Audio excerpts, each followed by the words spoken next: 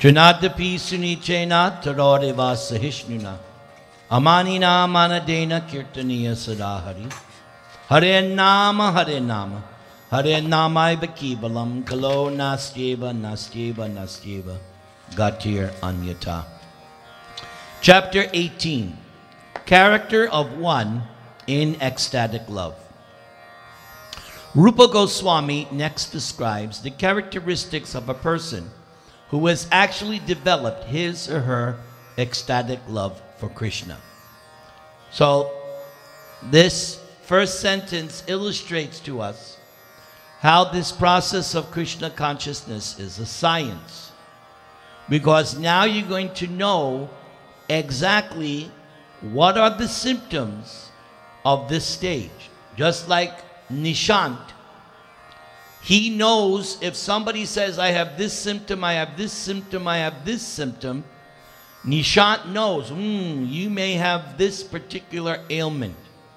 Because you have to go by the symptoms. Am I right, Nishant? Right? By the symptoms, then you can tell. So, spiritual life is the same way. If you know what's the science, which this Nectar of Devotion is teaching, then you can know. I'm not on this platform, I'm on this platform. The characteristics are as follows. Number one, he or she is always anxious to utilize his or her time in the devotional service of the Lord. So the Sanskrit is avyartha kalatvam. One does not like to be idle. One wants service always, 24 hours a day, without deviation. Number two, one is always reserved and perseverant, and that is called Shanti. That's KS, not Shanti, but Shanti. Number three, one is always detached from material attraction, Virakti. Number four, one does not long for any material respect in return for his or her activities. Now that is called Mana Shunyata. Number five, one is always certain that Krishna will bestow his mercy upon one. We read that a little bit in the previous chapter where Prabhupada was saying that one should not wait around for Krishna. One should do the prescribed duties, not wait around. Yes, I'm going to get, no. You have to do your prescribed duties. And at the same time, always expect that Krishna will have his mercy. So that's called Asha Bandha. Another way that Asha Bandha is sometimes explained, hope against hope. Number six, one is always very, very eager to serve the Lord faithfully. The Sanskrit is Samutkantha. Number seven, one is very much attached to the chanting of the holy names of the Lord. And that's called Nama Gane Sada Ruchi. So everybody can tell right there. If you find that japa is, oh man, I got to get up and chant, then you know you're not on this platform. But if you wake up and you go, Jai, I get to chant today, Hari Bol, now you know, oh, I have some attachment. Or maybe it's your service. If you look forward every day to your service, then that's a good indication, not like, oh man, I got to do that today. Then you know where you're at. Number eight, one is always eager to describe the transcendental qualities of the Lord. Asaktistad gunakyane. So, I will be honest, I have some eagerness for this. I have eagerness for this, so I got something going. Number nine, one is very pleased to live in a place where the Lord's pastimes are performed. Mathura, Vrindavan, or Dwaraka. That's called Priti Stud Vasati Stale. I think some of you have that. You're eager for that. Or we could add, like I said, Mathura, Vrindavan, Dwarka, or New Dwarka. Mayapur, of course. There's no difference between Vrindavan and Mayapur. So if you have attachment, now, there is a place, it's not mentioned here, but there's a place, and they have this temple, Radha Govinda. What's the name of that place? Jaipur. Right. Isn't that where you're from? You have attachment for there? Very good. Excellent. All right, so that ends the 9 symptoms of the Bhava stage. So, everybody can now tell where I'm at, or where you're at, where. Next, so now Prabhupada is going to discuss them individually. Utilization of time. An unalloyed devotee who has developed ecstatic love for Krishna is always engaging his words in reciting prayers to the Lord. I remember when I first joined the temple, there was this one devotee, Kapindra Das, and he was always reciting prayers. Even while he was eating prasadam, he would be chanting verses. And I remember distinctly, at night, we would have hot milk in the basement of the New York temple. Somebody would be reading Krishna book, and us new devotees, he would sometimes, because they would give you 2 cups, because the milk was very hot. So they taught you, Indian style, you keep pouring from one cup to the other till it cools down. So, especially guys like me, the milk spills on the floor. But this devotee, he understood, oh, it's this Krishna prasadam.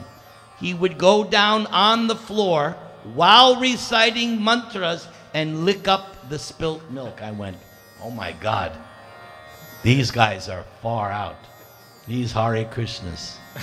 That devotee, Kapindra, he used to be a Hasidic Jew, you know, with the sideburn sikas, you know, the Hasidic. Yeah. So he was a Hasidic Jew who became Prabhupada's disciple.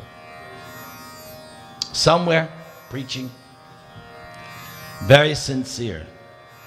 Within the mind, one is always thinking of Krishna, and with one's body, either offers obeisances by bowing down before the deity or engages in some other service. And the idea of bowing down, that's Krishna's instruction in the Bhagavad Gita twice. Mam namaskuru. Twice Krishna mentions it as an important item.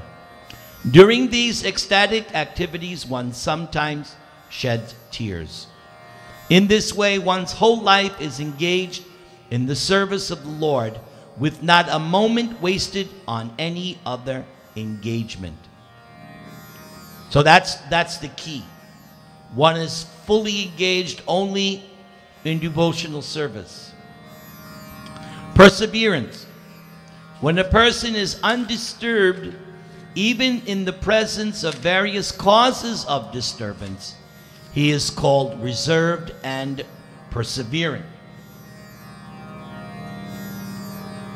An example of this perseverance and reservation is found in the behavior of King Parikshit, as described in the first canto, 19th chapter, verse 15 of Srimad Bhagavatam.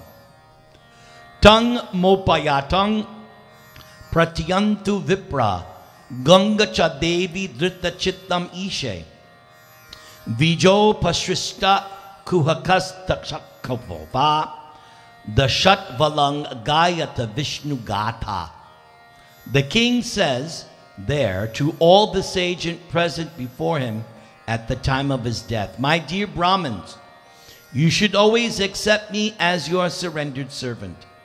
I have come to the bank of the Ganges just to devote my heart and soul unto the lotus feet of Lord Krishna. So please bless me, that Mother Ganges may also be pleased with me.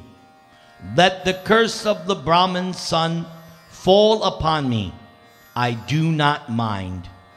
I only request that at the last moment of my life, all of you will kindly chant the holy name of Vishnu so that I may realize his transcendental qualities.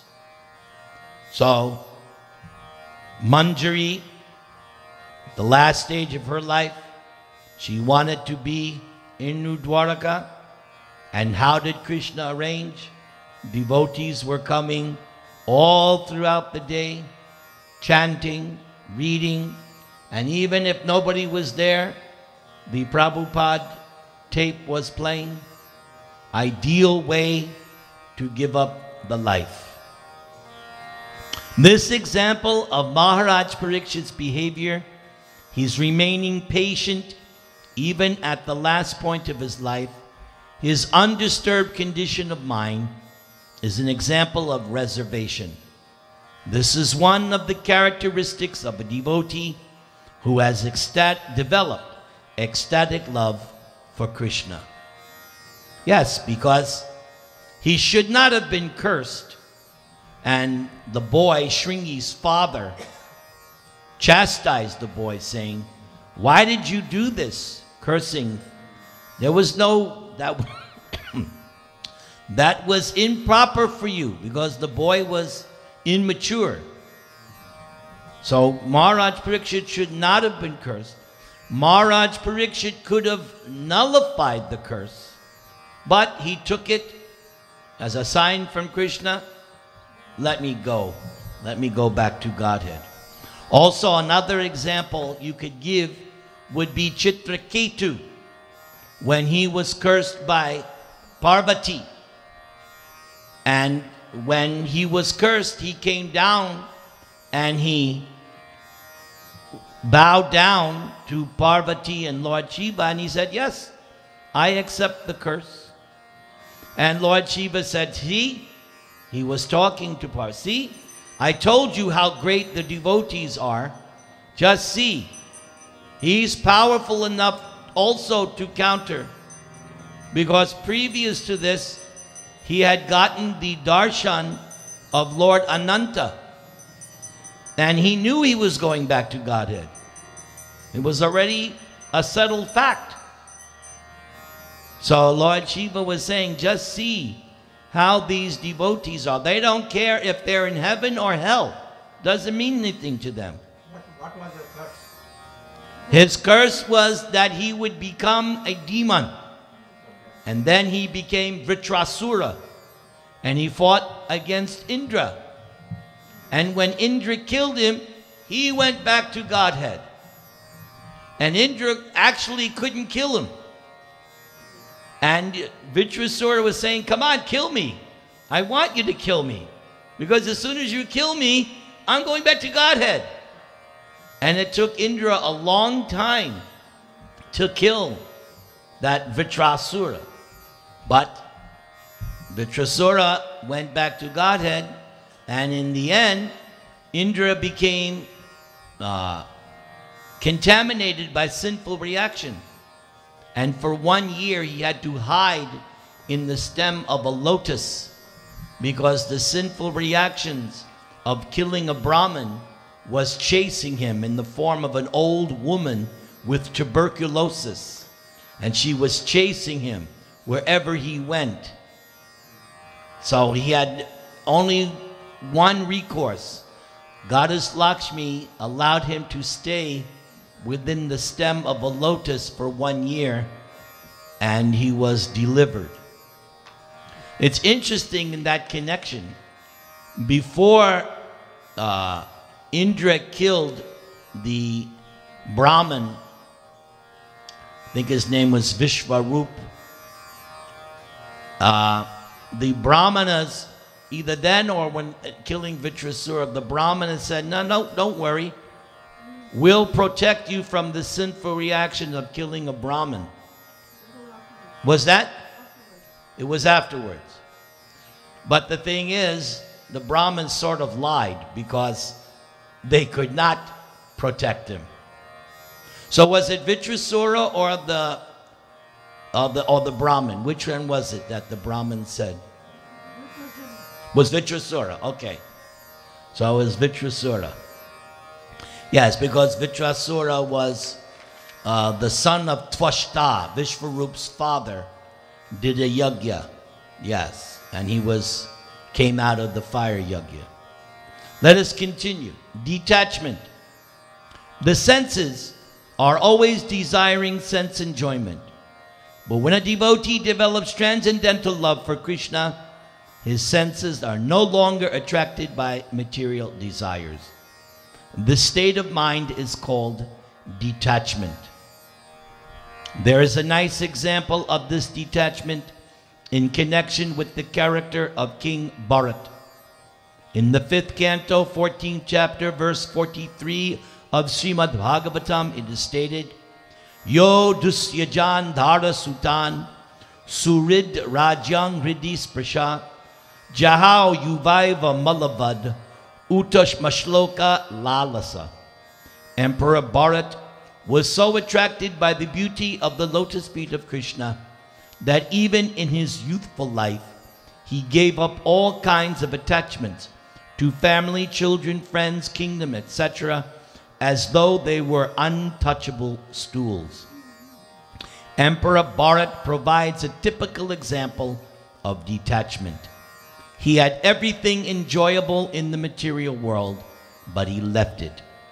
This means that detachment does not mean artificially keeping oneself aloof and apart from the allurements of attachment. Even in the presence of such allurements, if one can remain unattracted by material attachments, he is called detached. In the beginning, of course, a neophyte devotee must try to keep himself apart from all kinds of alluring attachments. But the real position of a mature devotee is that even in the presence of all allurements, he is not at all attracted. This is the actual criterion of detachment. Next, pridelessness. When a devotee, in spite of possessing all the qualities of pure realization, is not proud of his position, he is called prideless. In the Padma Purana, it is stated that King Bhagirath was the emperor above all other kings, yet he developed such ecstatic love for Krishna that he became a mendicant and went out begging even to the homes of his political enemies and untouchables. He was so humble that he respectfully bowed down before them. There are many similar instances in the history of India. Even very recently, about 200 years ago or less, one big landlord known as Lal Babu, a Calcutta landholder, became a Vaishnava and lived in Vrindavan. He was also begging from door to door, even at the homes of his political enemies. Begging involves being ready to be insulted by persons to whose home one has come. That is natural, but one has to tolerate such insults for the sake of Krishna. The devotee of Krishna can accept any position in the service of Krishna. Next, great hope. The strong conviction that one will certainly receive the favor of the Supreme Personality of Godhead is called in Sanskrit Asha Bandha. Asha Bandha means to continue to think, because I'm trying my best to follow the routine principles of devotional service, I am sure that I will go back to Godhead, back to home. So notice again, because I'm trying my best to follow the routine principles. So that's the third time this concept has come up in today's class. You have to try your best to follow the routine principles and at the same time expect Krishna's mercy.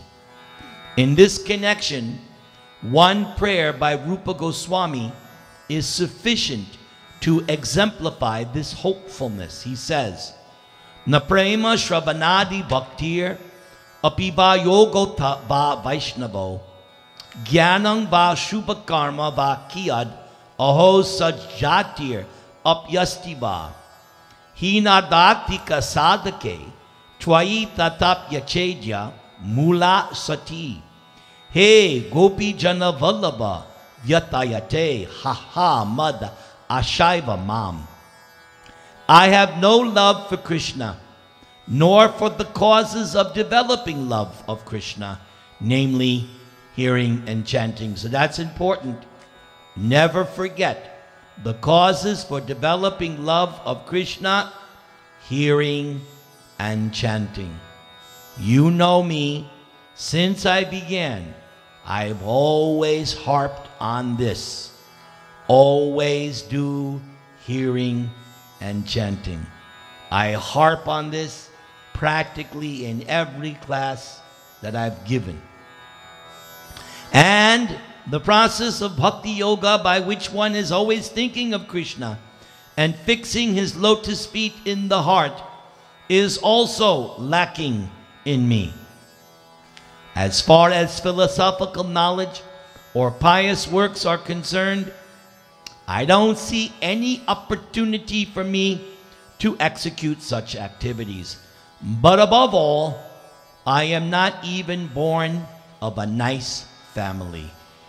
Therefore, I must simply pray to you, Gopi Jana Vallabha, Krishna, maintainer and beloved of the gopis. I simply wish and hope that some way or other I may be able to approach your lotus feet. And this hope is giving me pain, because I think myself quite incompetent to approach that transcendental goal of life. The purport is that under this heading of Ashabhanda, one should continue to hope against hope that some way or other he or she will be able to approach the lotus feet of the Supreme Lord. Next item, eagerness for achieving the desired success. When one is sufficiently eager to achieve success in devotional service, that eagerness is called samutkantha. This means, quote unquote, complete eagerness. Actually, this eagerness is the price for achieving success in Krishna consciousness. Everything has some value, and one has to pay the value before obtaining or possessing it.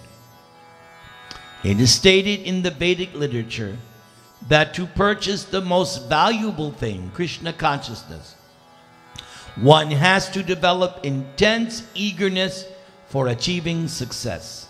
See, this is what Maya does. Maya takes away your eagerness by alluring you, by tempting you, by distracting you. She says, don't become eager for Krishna conscious. Be eager to enjoy me. Come on. So that's what Maya does.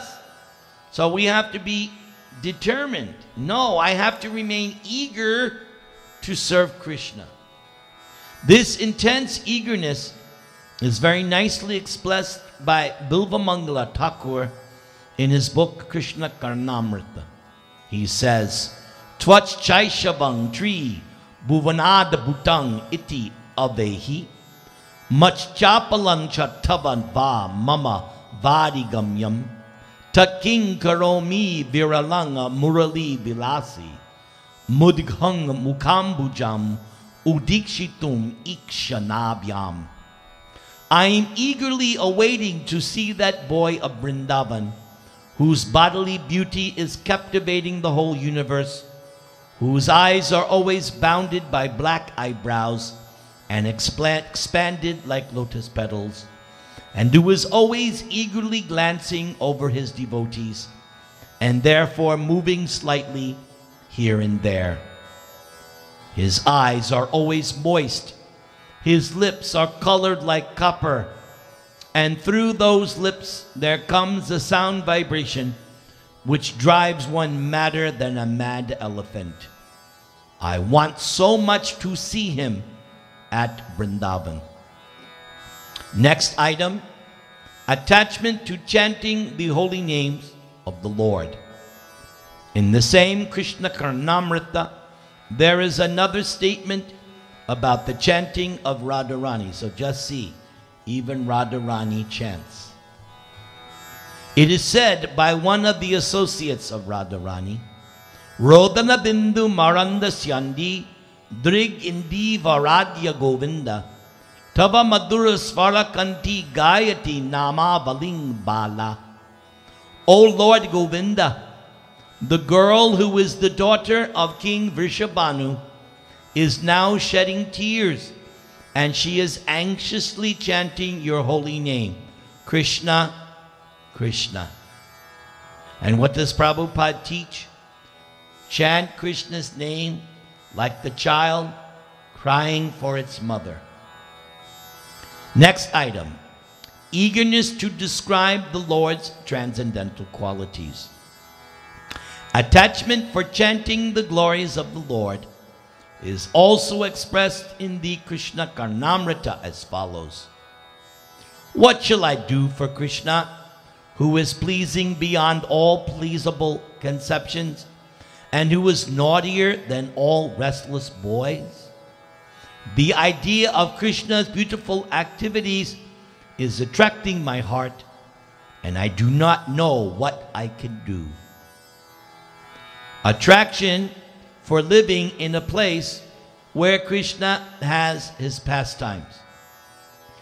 In the book Padyavali by Rūpa Gosvāmī, there is the following statement about Vrindavan. In this place, the son of Maharaj Nanda used to live with his father, who was the king of all cowherder men. In this place, Lord Krishna broke the cart in which the Shakatasura demon was concealed. At this place, Damodar, who can cut the knot of our material existence, was tied up by his mother Yashoda. So that nice poetry. Krishna was tied up by ropes, right? And there must have been a knot which Yashoda could not tie, the final one, until Krishna allowed it. But here, we want Damodar to cut the knot of our material existence. So very nice poetry. A pure devotee of Lord Krishna resides in the district of Mathura or Vrindavan and visits all the place where Krishna's pastimes were performed. Did you do that in your last visit? You did that. At these sacred places, Krishna displayed his childhood activities with the cowherder boys and Mother Yashoda. The system of circumambulating all these places is still current among devotees of Lord Krishna, and those coming to Mathura and Vrindavan always feel transcendental pleasure. Actually, if someone goes to Vrindavan, he or she will immediately feel separation from Krishna, who performed such nice activities when he was present there. Such attraction for remembering Krishna's activities is known as attachment for Krishna. There are impersonalist philosophers and mystics, however, who by a show of devotional service want ultimately to merge into the existence of the Supreme Lord. They sometimes try to imitate a pure devotee's sentiment for visiting the holy places where Krishna had his pastimes, but they simply have a view for salvation, and so their activities cannot be considered attachment. Someone may ask, how do I know that I don't fall into this category? And the way you know is because when it says with a view for salvation, it means they have no desire or they have no interest to want to do service. The concept of salvation is devoid of any thought, let me do service. But if your objective in going to Vrindavan or whatever is, I want to be engaged in service, now you know you're good. Because if you didn't, then you would want this situation of, oh, now I've done it. Now I can relax. Whereas a devotee, no, I don't want to relax. I want service. I want to do something. It is said by Rūpa Gosvāmī that the attachment exhibited by pure devotees for Krishna cannot possibly be perfected in the hearts of fruitive workers or karmis or mental speculators, because such attachment in pure Krishna consciousness is very rare and not possible to achieve even for many liberated persons. Same thing Krishna says in Bhagavad Gita, Manushyanam sahasresyu kaschid yatati siddhaye yatatam api siddhanam kaschin mam beti tatvataha. Yes, hardly one, Krishna says, knows me in truth. And how will you know Krishna in truth? By your spontaneous desire to render service. As stated in the Bhagavad Gita, liberation from material contamination is the stage at which devotional service can be achieved. Who knows the verse that Prabhupada is referring to? Who knows the verse? Rama? Okay, here it says, as stated in Bhagavad Gita, liberation from material contamination is the stage at which devotional service can be achieved. That's the verse. She knows her Bhagavad Gita. Brahma bhuta prasanatma na sochati na kankshati samaksareshu bhuteshu mad bhakting labate puram. That's when you know your Gita. Very good. Excellent. For a person who simply wants to have liberation and to merge into the impersonal Brahma Jyoti, attachment to Krishna is not possible to acquire. So here, the difference between Brahma Jyoti and Krishna. The Brahma Jyoti is Krishna, and at the same time, the Brahma Jyoti is not Krishna. It's a feature of Krishna, and it's absolute, so somebody could say, hey, there's no difference. But actually, at the same time, there is a difference. Because in the Brahma Jyoti, there's no devotional service. But in Goloka Vrindavan, you will get to render a service to Krishna, the person. That's what the devotee wants. I want to do something, some service for Krishna. That's like you all want to do some service at the temple. Either it be RT or working in the pujari room, or in my case, I want to lecture and speak. Somebody else, they want to cook or they want to lead kirtan. The devotee, the symptom of devotee is, I want some service. That's a devotee. I want some service. This attachment is very confidentially kept by Krishna and is bestowed only upon pure devotees. Even ordinary devotees cannot have such pure attachment for Krishna. Therefore, how is it possible for success to be achieved by persons whose hearts are contaminated by the actions and reactions of fruitive activities and who are entangled by various types of mental speculation? This was the opening theme of this Nectar of Devotion. You have to become free from fruitive activities and free from mental speculation. That was, you could say, the opening preamble. That verse which is quoted, Anyabhilashita shunyam jnana karmadyanavritam anukulyena krishnanushilanam bhaktir uttama. Bhaktir uttama. This is the topmost. There are many so-called devotees who artificially think of Krishna's pastimes known as Ashtakaliya Leela. Sometimes one may artificially imitate these, pretending that Krishna is talking with him in the form of a boy, or else one may pretend that Radharani and Krishna both have come to one and are talking with him.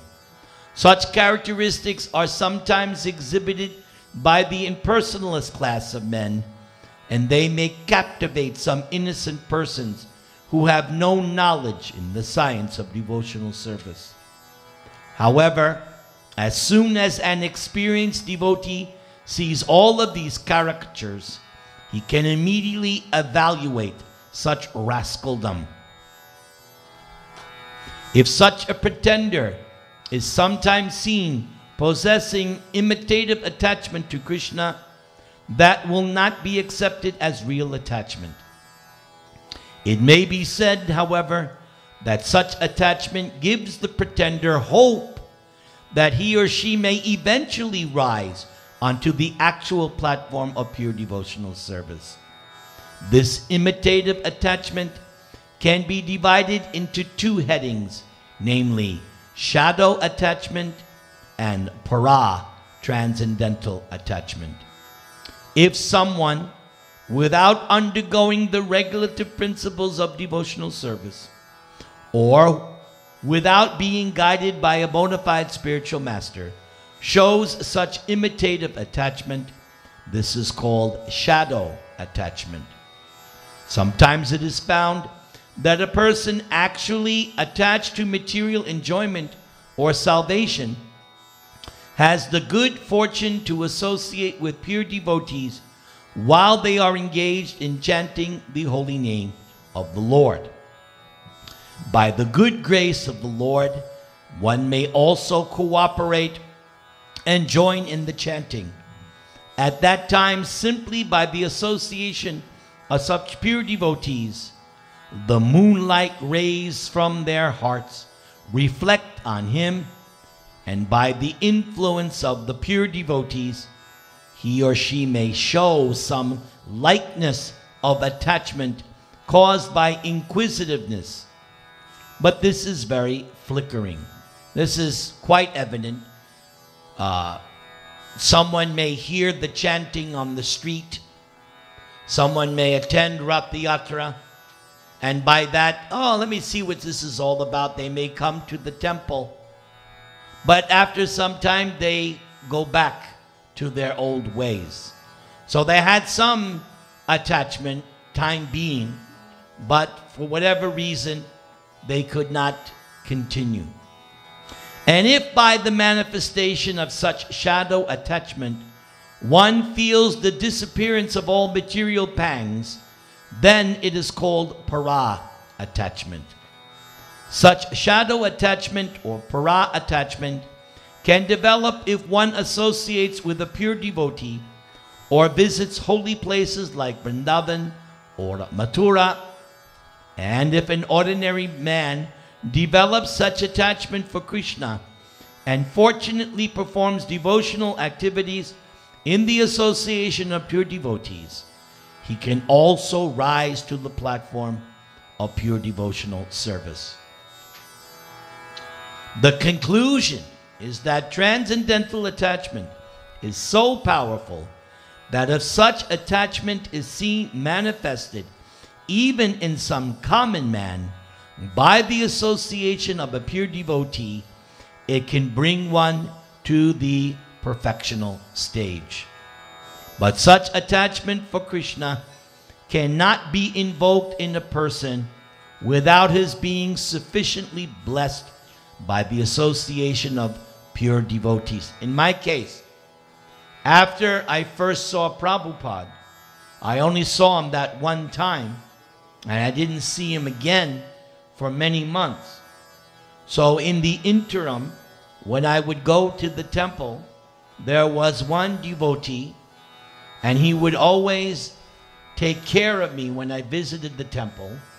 He would always give me service, and while he was engaging me in service, he would answer questions, and he would preach to me. His name was Atindriya Das. So in my case, Atindriya Das, he made me a devotee. Because whenever I would visit the temple, immediately, okay, Bhakti, come with me. And I remember one time, we went to the back of the temple outside. There was a yard. And so he had me sweeping. And while I was sweeping, he was telling me and preaching to me. So every time I would come, he would immediately take care of me.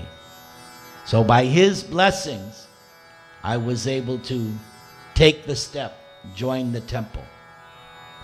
As attachment can be invoked by the association of pure devotees, so attachment can also be extinguished by offenses committed at the lotus feet of pure devotees. So therefore, Vanchakalpatarubhyascha Kripasindhubhyayevacha Patitanang Pavanebhyo Vaishnavebhyo. Please forgive my offenses. And as far as you cannot offend me. It's impossible. Impossible. I'm not allowed. I'm not allowed to accept offenses. But I can offend you. So I beg forgiveness. But don't worry. You can never offend me. Why? Because of you, I am who I am. That's why. You have created Nirantara. Yes. Without you, my wife would never have said, I don't want you to get a job. I want you to keep preaching. If Namahat had become a failure, my wife would never have said in 2007, that's all right. When the temple let me go, my wife would have said, well, you don't have anything else going. But because you made Namahat successful, then my wife said, yeah, you just continue preaching. Because of you, we felt like doing the Namahat. Isn't it true? But I have to give you all credit. Thank you. You are keeping me alive. You are keeping me out of Maya. And I don't have to have some stupid job. It's a mutual job. Jai. Jai. Haribol.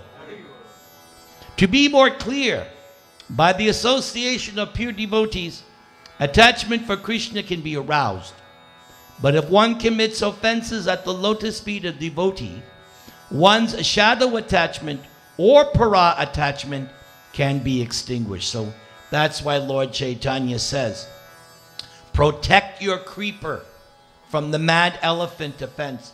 And what does Prabhupada say? When we associate with non-devotees, that's when the mad elephant can come in. So you have to be very careful in your jobs. You have to deal, you know especially, you have to deal with so many non-devotees. So that's unavoidable, but you don't associate with them and do what they want. Go to the bar, go to the, right? At a certain point you have to tell them, no.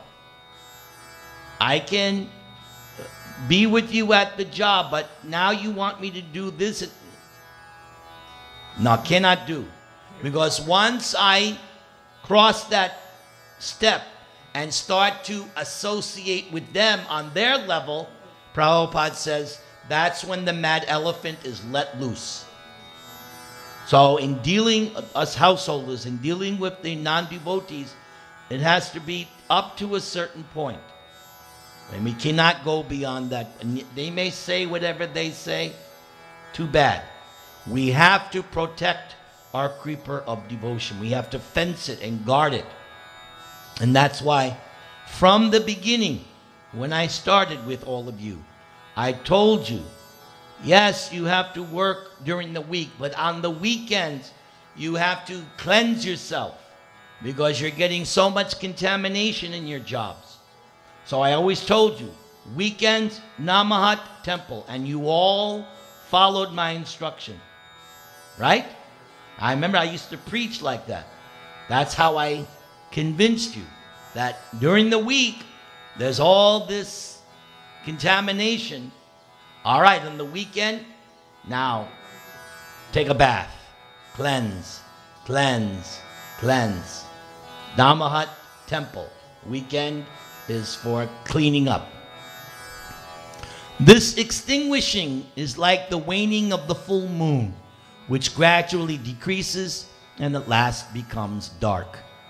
One should therefore be very careful while associating with pure devotees to guard against committing an offense at their lotus feet. Now, on this point, committing offenses with devotees, more than likely, it will occur when there is a conflict, when somebody is trying to impede your service or usurp your service or deny you service. This happens. Or criticize. Unnecessarily criticize. It happens.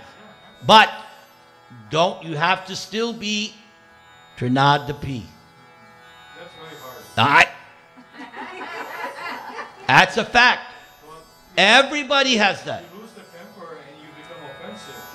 And then you realize that somebody was offensive to you. So I got to get back at him or her. That's human nature. Yeah, but how do you avoid that? You avoid that. What does Lord Chaitanya tell us? Always. Yes, I agree. And everybody has that. With God brothers, everybody. Even sometimes with temple authorities. Can I say something? You, of course, it's your house. But not talking about God brothers or senior devotees, but this is, devotees who are trying to take away your service. It's your day to do the service. In spite of that, they take away your service and give to somebody else, as if you don't exist. So it's directly like an insult to you. And then they will pass on comments like, no, Prabhu, don't touch this with the feet. And he's doing it, he's walking on that, and he's saying, don't touch with the feet. I said, what's the difference? I said, what are you talking about? No, you're not supposed to do this. I said, is there any logic behind this? You're supposed to walk, you're spreading this for Abhishek. You're doing this for Abhishek, and you're spreading, and you're straightening it out with your feet. No, Prabhu, don't do this. So this Prabhupada, what he has said at times about everybody should become a guru, they take it in a wrong way. They want to become a guru of your, other gurus. Everybody wants to be a guru in that way. It's a wrong thing. So how do you stop that?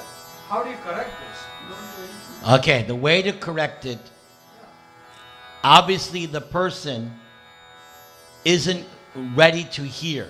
He's arrogant. So you go to his authority. Then after that, let it go. I don't feel like even going to the authority. Okay, then if you don't want to do that, let it go. Because it doesn't really. Let it go. Let it go. Because you can only instruct someone if they're ready to hear. But in this case that you're talking about, the person is simply going to argue more, get agitated more.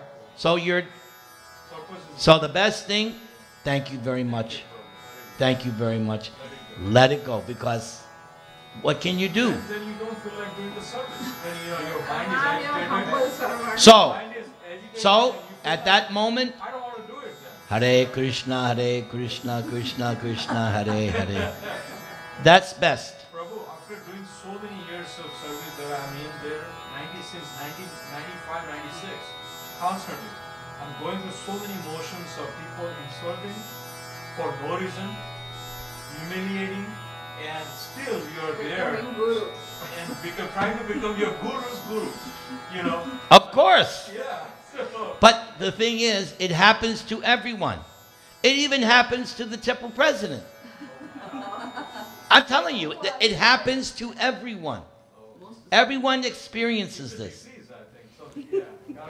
Here's how to see it. See, externally we think it's this person. But the transcendental way to see it, Krishna is testing me. He wants to see, will I remember him, or will I again become false ego? Yeah, I felt that way. So the thing, like we just read about Ambarish and Durvasa. Now Durvasa is not a devotee. Ambarish is, but how did Ambarish take it? He didn't retaliate, right? And yes, it is so difficult. And the other example I give, Lord Shiva in the sacrifice, Daksha is blaspheming him. Lord Shiva just, I know, I can appreciate, but take it from me. You're not the, everyone goes through it. You've gone through a lot. Of course. Everybody. So, thank you very much, Prabhu. Walk away. Just, yes. Look, I remember for some time I was the vice president. So one devotee came up to me, said, Prabhu, you're not qualified to be vice president. You're unfit. So I said, no. I remembered. I said, thank you very much. That's how you deal. Otherwise, you're just going to get angry, and he's already done what you want. He's already, in the word, you already done exactly what he wants. So the best way to defeat an envious person is to, oh, thank you. Thank you very much. There's the story of, But isn't it our duty also to help that person to become a better if they're, but see, if the person's already on that plane, obviously they're not ready to listen. after so many years of service?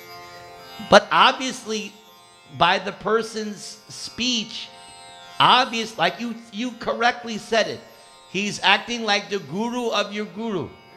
So there's no discussion. What do you can argue and debate. You think he's going to change his mind? No. So the best way to defeat him, thank you very much. Can you just ignore him rather than say thank you? No. Thank you very much. Then he'll leave you alone. Because obviously what he wants, you should recognize me. Oh, yes. And you have to do it sincerely. Not like, no. Since, and then walk away. Because if you walk away, he could still, what do you